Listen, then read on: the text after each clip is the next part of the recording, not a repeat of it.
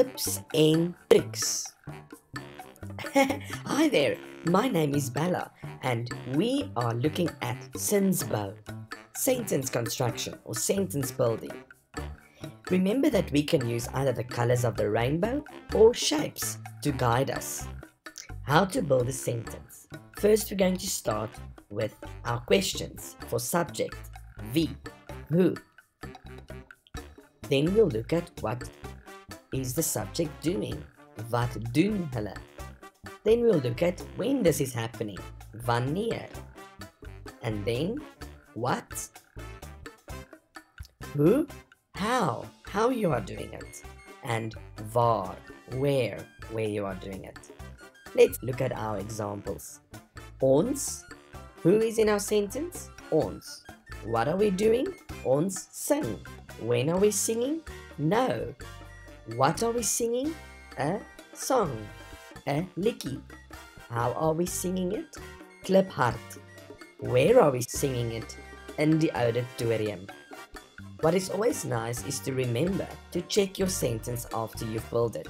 Do we have the subject in the correct place? Do we have the verb following, always second in our sentence?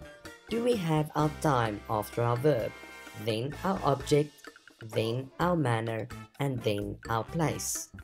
Now you will note that I've put a mooi liedjie in brackets because depending on what level you are learning Afrikaans, we would like to encourage you to always elaborate and build on your sentence by adding adjectives or intensive forms. This assists us to make sure that you have a strong, well-structured sentence. We can also remember, if we want to use this sentence differently, we can start with the subject, ons sing nou, 'n mooi liedjie, kliphard in die groot auditorium.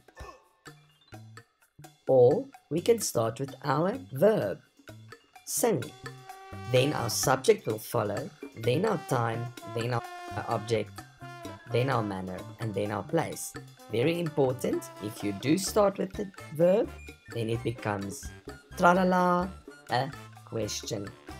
We can also start with time. Then we must remember our verb is always second again, then our subject, object, manner, and place. And that's just a normal statement.